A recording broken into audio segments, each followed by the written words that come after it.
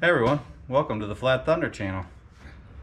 Magic UPS man came and delivered a present today. Let's open her up and see what it is. It says open this end.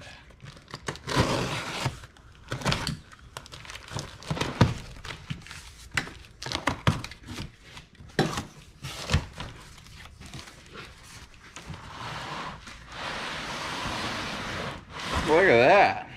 Huh.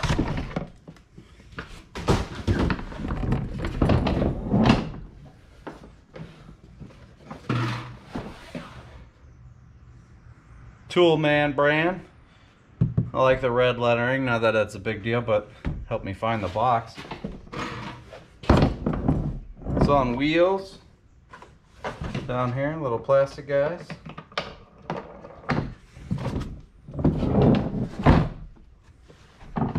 Let's see what's inside.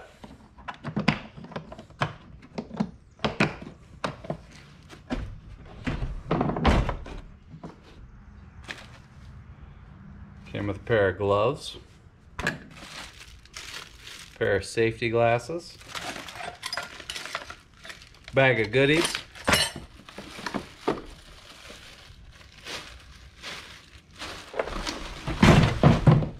yep. Trying to break stuff.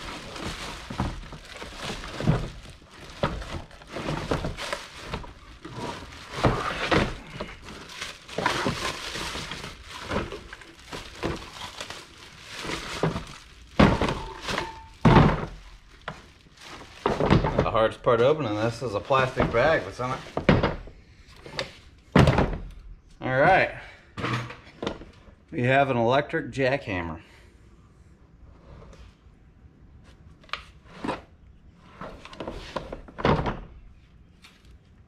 Feels like it's relatively good weight to it, relatively heavy. That case is nice, I like that.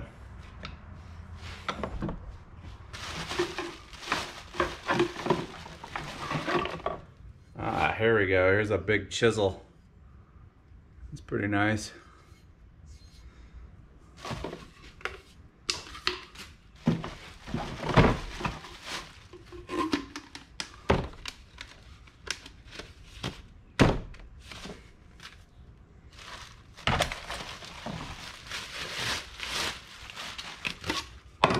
There we go.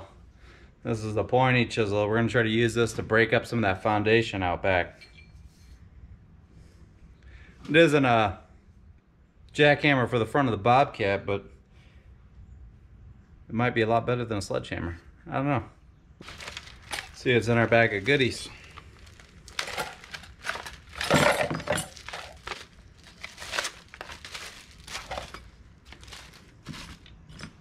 A little oil can, a wrench for the oil plug, a couple hex keys, not sure what those are for, and a spare set of brushes.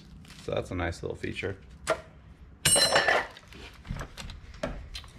I didn't read the directions, but I know this guy right here is the oil sight gauge and the special wrench they give you. Opens that guy up. Need to fill that with oil. Oh, and I already broke the box. I think I just snapped it back on.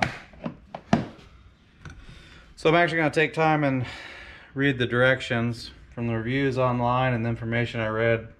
It calls for a 40 weight oil. We're just going to use some of our Ford diesel oil that we have. It's adjustable handle that needs tightened up. We're going to get her filled with oil, tighten the handle up. Step one, dump water. Stepped over my water jug. We're going to fill her up with 1540. That's the oil that I have. That's 40 weight grade.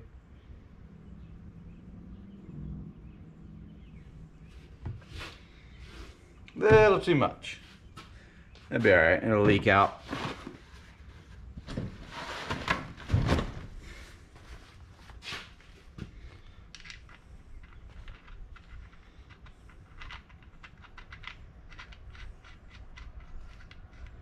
Just looking inside the chamber, it just has a wick. I think it gravity feeds.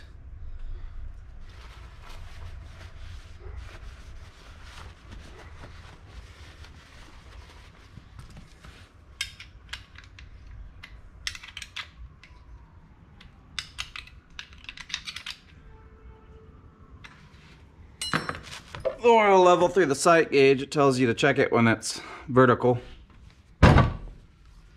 Or you just filter up as much as it would take. Supposedly it'll last several days before it all leaks out, with 3 to 4 hours of use. I don't know if I buy that. So this is the bit we're going to use to try to chip up the old foundation, the pointy one, chisel tip. Has a hex body. It doesn't say it in the instructions, or at least I didn't read it. Anything about greasing this. But I'm going to put a little light film of grease on this.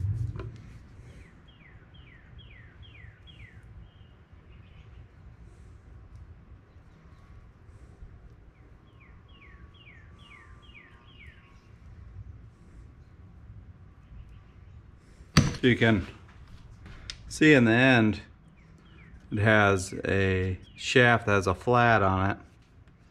You insert the bit with the flat side towards this pin, and then you pull the pin out and rotate it, and that locks it in place.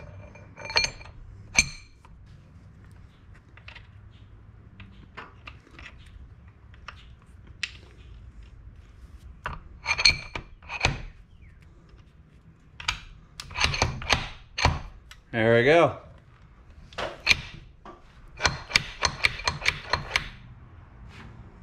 More power? Maybe. Better than a sledgehammer? We'll have to find out. So they give you those hex keys, but you still need to get a 13mm wrench to tighten up the pivoting handle. Not overly excited about that, but probably won't move it very often.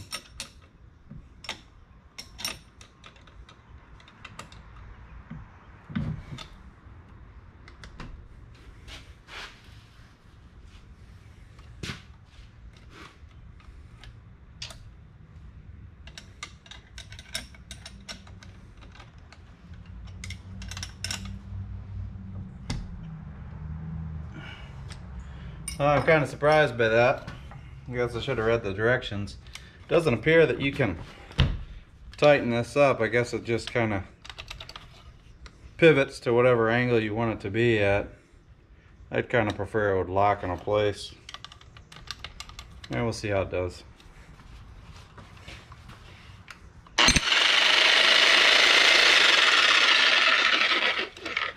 That's kind of nice. It's got a I don't know if you can see that. It has a pin in the middle, so you pull the trigger on and then you push that pin and it locks it on, so you don't have to constantly hold the trigger. That's kind of a nice feature. Alright, let's go outside and give her a go, see what happens. Hey everyone, welcome to the Flat Thunder channel. We're going to try out our new toy and see if this electric jackhammer can break up any of this foundation. This electric jackhammer draws a lot of amperage. 14 amps is what it's rated at. Unfortunately, my 12 gauge extension cord isn't long enough to reach this area, so we're going to supply power to this with my Power Chief generator. Don't forget your hearing protection, your safety glasses, your gloves, and definitely your hard hat. If you're watching this in the bathroom at work, make sure you turn the volume down. It's about to get loud.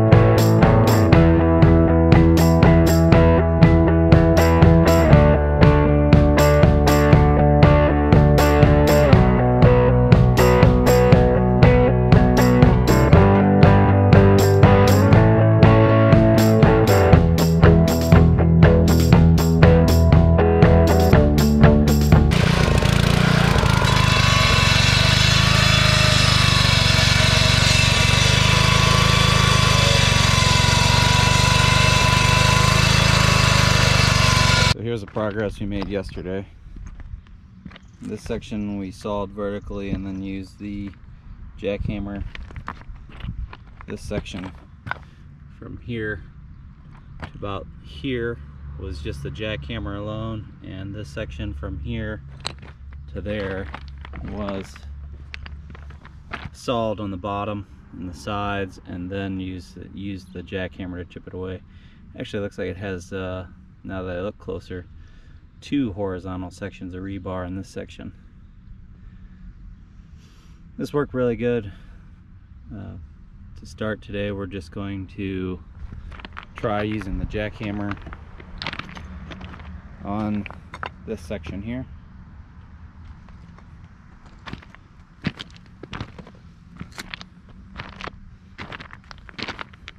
Just to back up a little bit, this was the first attack on this foundation. I used just the sledgehammer, and that took a lot of work to chip that away like that. Basically just busted off a couple pieces down to the rebar. This is the second attempt. I sawed, it's about 3 to 4 foot section. Sawed the sides, both ends, and then across the bottom about 3/4 of the way through, because my saw wouldn't make it all the way through, and then sledgehammered it out. That worked pretty good, but that was a ton of sledgehammering, a lot of work. Again, we're going to try this section here, and we're going to try to break this away with just the sledgehammer, or the jackhammer, so we don't have to saw the bottom. Sawing the bottom is really hard and time consuming.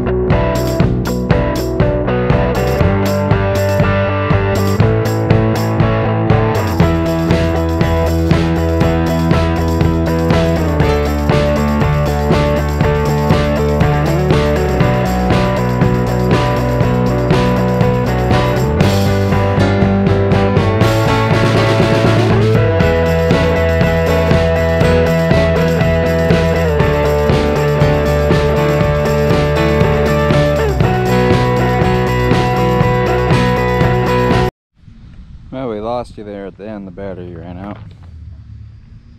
So this section's pretty well, I mean, it's not down to size yet. There's a little ledge on the back side of it, but a good majority of it's broken out. As you can see, we still got a little more depth we need to go down to. Found that on the jackhammer, if you make a line, so start here, move over, move over, move over, you can create a fracture line and bigger pieces fall off instead of going at a corner and chipping your way along. So we're going to try to keep doing that same process. I also found if you target the piece of the rebar and just follow that, we have a big section up here, complete section of rebar that we're able to chip out. So if you put the breaker right against the rebar and just walk your way down, it knocks it loose of the concrete. Got my 12 gauge extension cord. I want to use this, that way we don't have to be on top of the generator every time we chisel, and also so we have a little bit more freedom than you know, a couple feet. Oh, tip when using extension cords, if the end of this plug's bad, that worker in there, need to replace that. If you tie it in a knot on the end, it's more likely to stay together when you're jerking on it. Not supposed to jerk on extension cords, but let's face it, we all do it.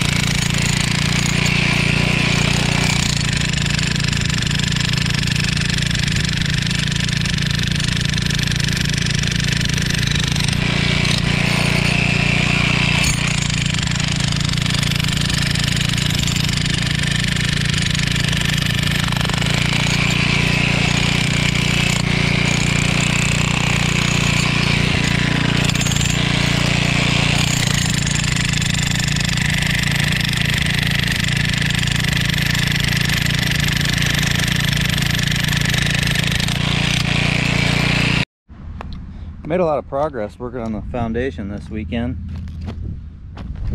Still have a little bit of cleanup left to do, and we still have to complete the corner on the other side of that stone pile. We used a couple different techniques. I think we found the technique that works best for the jackhammer. Some things that I didn't like, some things maybe to watch out for. First, this handle. In the beginning of the video I tried to tighten it up. It didn't tighten up, so it beat up the housing of the jackhammer pretty good. I think in the future I'll make a shim or put another piece of steel or a piece of rubber in between the clamp and the housing so it doesn't grind on the housing so much. Put a lot of chips and scratches and just rubbed it a little raw. The handle is also deformed quite a bit. Could be a little bit stronger, but it still does the job. I mean, it still holds it. And then also I just noticed that on the bottom of the jackhammer, this end cap, we lost 2 of the socket head cap screws while we were hammering, so you're going to want to make sure these are all tight when you first get it. We actually have one over here that's loose and ready to fall out, so we'll have to tighten all those before we use it again. But all in all, give you a shot of the nameplate. All in all, this unit worked great. It sped up the process and helped keep us from having to sledgehammer the whole foundation. And I also have a electric jackhammer that I can use anytime I need one now, and it was actually less than the price of renting a unit. So the Toolman electric jackhammer from Amazon, $135 delivered to my door. Definitely a thumbs up, time saver, highly recommend it. Thanks for watching, everybody. If you like this video, don't forget to give me a thumbs up. Leave your questions and comments in the section below, and don't forget to hit the subscribe button.